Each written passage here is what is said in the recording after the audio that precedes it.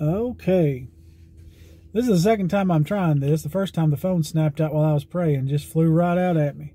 I don't know if God was trying to get my attention or what. But we're going to be in Revelation chapter. I'm going to scoot this up a little bit. We're going to be in Revelation chapter 3, and I'm going to just go ahead and get into it. We'll talk about prayer requests as I post this. And but I know real quickly you're going to pray for Sister Pat, pray for Tyler, pray for Brother Noah and Sister Sheila, and just keep them lifted up. All the healthcare workers, pray for the church, pray for each other, and any other ones we'll get later. Pray for Corey and Herbie and Josh and all those guys. We should get updates on those this evening, hopefully, if as folks can. I know that sometimes folks don't see these till the next day or something like that, and that's fine. Virtual again on Sunday until we keep a good eye on the cases and they come down. Then we'll do parking lot church there eventually. But remember to pray for the church, pray for the pastors that are dealing with this. And I just talked to my landlady yesterday, and she said that she's had it, her kids have had it, her dad's had it 3 times, and it's just crazy. So y'all just pray for this situation. Revelation chapter 3. We're going to get started here in just a second. I'm going to pray, and then we'll go. Heavenly Father, thank you for this day. Thank you for your many blessings. I pray look after us and keep us safe. Help me as I teach. Father, I pray, God, let your word instruct us and guide us and teach us those things that we need to see. Father, help us to see things deeper than even what I bring out. Father, let the Holy Spirit do the real work. Father, we love you. We praise you. We ask, God, you take care of all these prayer requests and those that are sick and healing. And Father, we just ask, God, you bless the healthcare workers and look after them and those traveling. We ask these things in Jesus' name. Amen. Real quick, I do want to say, I don't know if he's back yet or not, but Carmen sent me a message.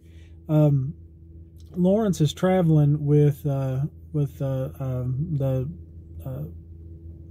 director of missions. That's twice. I forgot that. I couldn't remember a while ago either. They're going to Louisiana, I think she said, to work on a building that was housing food. So y'all pray for them. God keep them safe and keep that stinking virus off of them and away from them. But anyway, y'all remember him and just, I mean, that's a good work. It needs to be done, I'm sure. And I'm glad that Lawrence gets to do things like that. And I know he is too. I know they have a good time whenever they travel. So let's look at the church of Sardis. Revelation chapter 3, we're going to read down through verse 6. It says, "And unto the angel of the church in Sardis write, These things saith he that hath the 7 spirits of God and the 7 stars. I know thy works, that thou hast a name, that thou livest and art dead. Be watchful, and strengthen the things which remain, that are ready to die, for I have not found thy works perfect before God. Remember therefore how thou hast received and heard, and hold fast and repent. If therefore thou shalt not watch, I will come on thee as a thief, and thou shalt not know what hour I will come upon thee. Thou hast a few names even in Sardis, which have not defiled their garments, and they shall walk with me in white, for they are worthy. He that overcometh, the same shall be clothed in white raiment, and I will not blot out his name out of the book of life, but I will confess his name before my Father before his angels. He that hath an ear, let him hear what the Spirit saith unto the churches." Get my notes lined up here. So Sardis, it was the capital city of Lydia, and it was a pretty big place. It was situated in such a way that some of the major roads came through there. It became a natural place to trade, a natural place to stop. It boasts some of the greatest Roman architecture from the periods that it was, big. There was temples. There was a giant bathhouse / gymnasium, and it was big enough that there was a synagogue started in it, and it ended up being one of the biggest synagogues in the world. Some of the architecture remains today. It's been restored. Just really incredible work. You can look it up on Wikipedia, and you'll find things I'm sure that I don't bring out because I'm just kind of getting the highlights, but that's where I looked it up. And I mean, some of the artwork, there was a 3D, it looked like a wall, but they had placed a tile so it looked like a bunch of 3D cubes. It was really neat to see just how meticulous they were. Very detailed stuff. Excuse me, I've got sinus drainage and everything. It's been a mess, but y'all just pray for me. there was an earthquake in 17 AD, and the emperor at the time, I think it was Tiberius, he sent, I think it was 10 million, I may be way off on that number, workers to come help rebuild the city, and I'm sure not all at one time, but also they had this 5-year moratorium on taxes. They didn't have to pay taxes while they were rebuilding the city. And you know, you think that's kind of an incredible thing, but the reason why is because it was an incredible city. Sardis, which, you know, I told you in the beginning meant red ones, and I'm sure there's a translation that does mean that. It also means a son of bounty or fullness or plenty. And if you look at this city, there was a stream that flowed through it, and there was gold dust in it. And they figured out a way to separate gold and silver and to purify it. And so that meant that they had gold that was almost as pure as you could get it, or it was almost completely pure. And that gold became very reliable, and people would, you know, if it came from Sardis, they knew that it was pure gold. The thing about it is, that made them very wealthy. It completely changed their economy, and they went from being, you know, I'm not going to say they weren't wealthy before because they were a trade hub, but it just kicked it up another notch. So you can imagine this is a very in vogue place to be. This would be like living in LA or living in New York right now. And at the height of things, it was a very busy place. If you look now, there's still Roman shops standing today. The way it was described was there was a spur of rock that kind of stuck up, and that's where they kind of kept the citadel. So it was like you know, kind of its back against a wall, basically, so they could defend it. But it was a very happening place. So whenever John writes this letter, and I'm going to call this Sardis, the Church of the Living Dead, and I stole that title, but it was really catchy and it made sense because of that first verse. He says, "Unto the angel of the church in Sardis write, These things saith he that hath the 7 spirits of God, and the 7 stars. I know thy works, that thou hast a name, that thou livest, and art dead." This church had a dual nature. And if you look here, it says this. It says, "I know thy works, that thou hast a name, that thou livest." That first nature was in name, it was living. But the reality was, it was dead as a doornail. And whenever you look at this verse, it reminds me of what the modern church basically is. We've gotten to a point to where we are, you know, we have a name that's living. The church is active and it's growing, and, you know, all this stuff. People coming to church and, oh, I belong to the church, and oh, this church helps so-and-so, and we're going to live stream this church service. And there's a name that it's living, but in reality, there's a lot of dead churches. And churches can be dead for a variety of different reasons. We always take it to sin, but sometimes, I mean, it always comes back to sin, I guess, technically, but it's not always the same way. Churches can die for a lot of different reasons. Like, the spirit of worship could die in a church. Excuse me. The spirit of worship could die in a church, and it could cause, you know, the church over time to just decline. It could be a spiritual thing like that. It could be the song service. And I know that sounds silly, but, you know, if the song service is dead and dry and dull, or if it's too carnal, it can ruin a church. You can attract the wrong crowd, or you can push the right crowd out. But that can ruin a church service. If the church isn't serving its community like it should, if it's not serving itself like it should, if it's not serving the Lord like it should, and most importantly, the Lord. You say, what are you talking about serving the community? And I'm not saying that church is a social, is for social welfare. I don't believe that. But I believe the church should serve the community. Now, let me just, I hadn't said anything about the paintballs on the door. And I'm going to say this. First of all, there are goofballs everywhere. All right? It doesn't surprise me that someone shot the church doors with paintballs. It is aggravating. And I understand Sheila's point. She said that, you know, she didn't want to pray for reckoning on these souls. And I agree with that. It just makes her job harder. But the problem is, whenever you look at that, it's really easy to say, well, the community doesn't care about us. I'm not going to care about them. But if Jesus was around, all right, and someone shot the temple doors with paintballs, and I know this is a stretch, he would rebuke them, sure, if he had a chance to, and they were there. But I think more than that, because Jesus dealt with sinners pretty much the same way every time he met them, he would be more interested in their soul than he would about their sin. And whenever Jesus shows up to the woman at the well, he doesn't immediately say, you're an adulterer, you've been fornicating with men. He doesn't say that at all. He says, give me a drink. And as it goes, she reveals herself to him, and then he shows her that he knows more than she lets on. So I think, the Lord would go to that person and try to win them. I don't think it would be a thing where he'd go to them and whoop their tail. Now, that being said, it's easy to see something like that and get jaded about your community. And it's easy to get jaded about helping people. And it's easy to get jaded because it seems like you never get anything for that. But I promise you, there is a God in heaven that watches how we handle situations. And he is watching you, and he's trying to see how you're going to react. I don't like it. It's aggravating. I wish whatever hooligan was running around shooting stuff with yellow paintballs would quit. And hopefully it's not some of them youngins that live around there that just ain't got no sense. And then deciding it's a fun thing to do. But at the same time, they're human. And I would say that if we as a church started praying that God convict their hearts, they'd get right.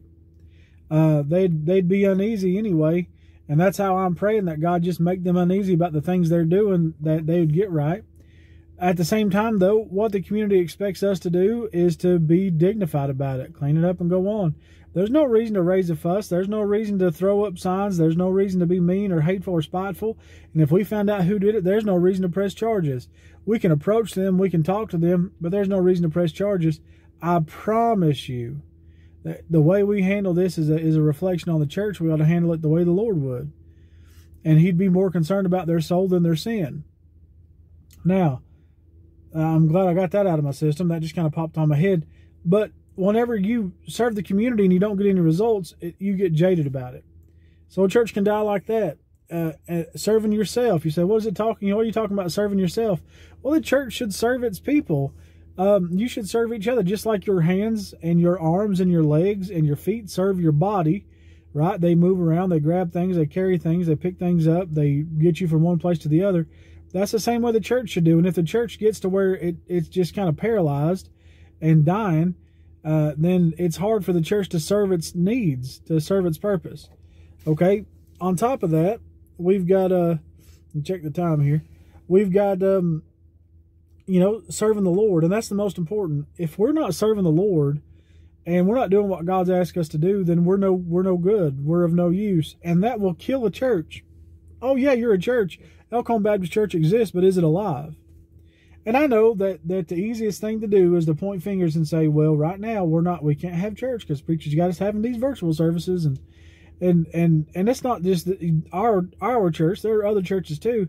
And it's easy to have virtual services and think, well, we're not doing enough for the Lord. You know what? I think staying ourselves safe and keeping ourselves well and helping people as we can and carrying on the function of the church without meeting at the church is just as good as meeting at the church. We're having service on Sunday. You get a watch service, and if you don't get a watch service, you let me know if something's up. If I have to find a way to get you something, I'll try my best to, or put it on a platform that you can watch it.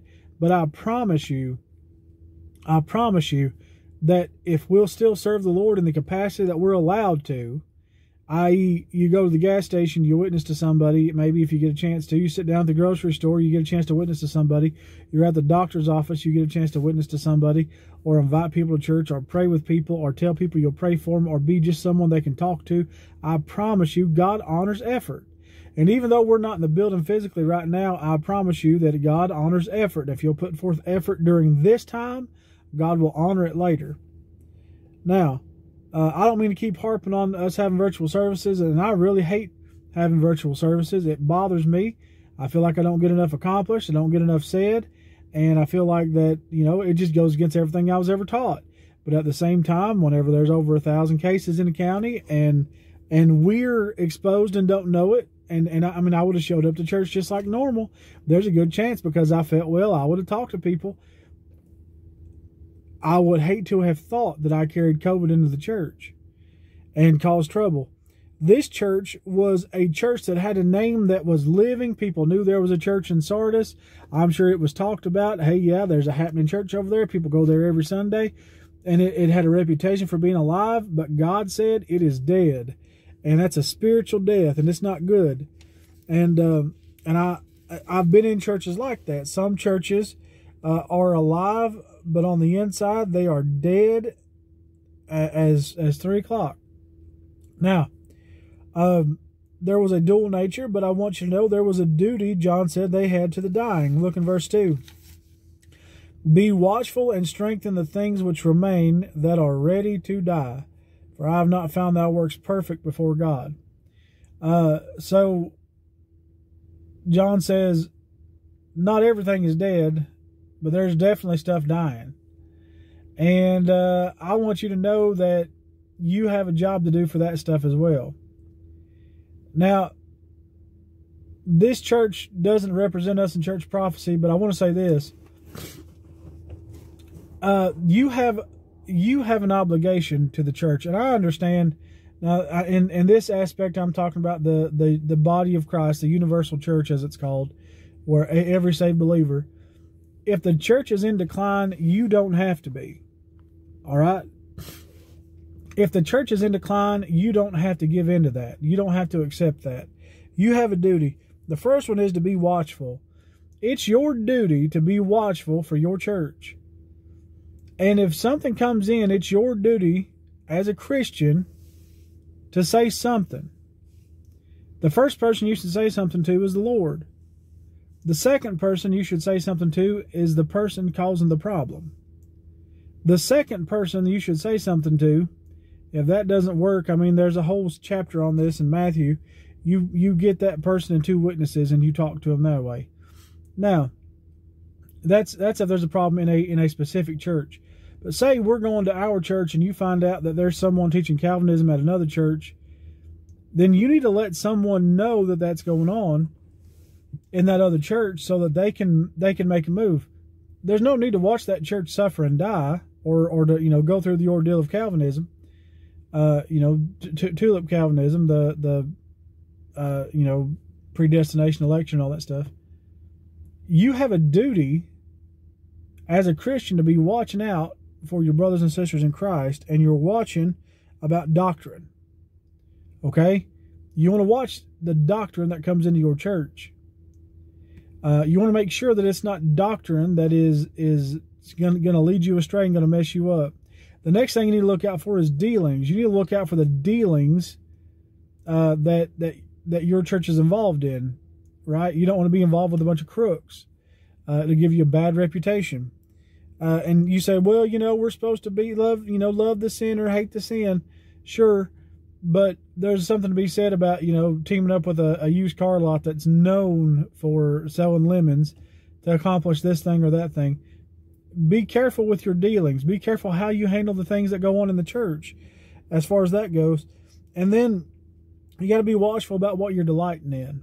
Because I've been in some spiteful churches before that delight in knowing that they've given this person or that person a hard time as a whole.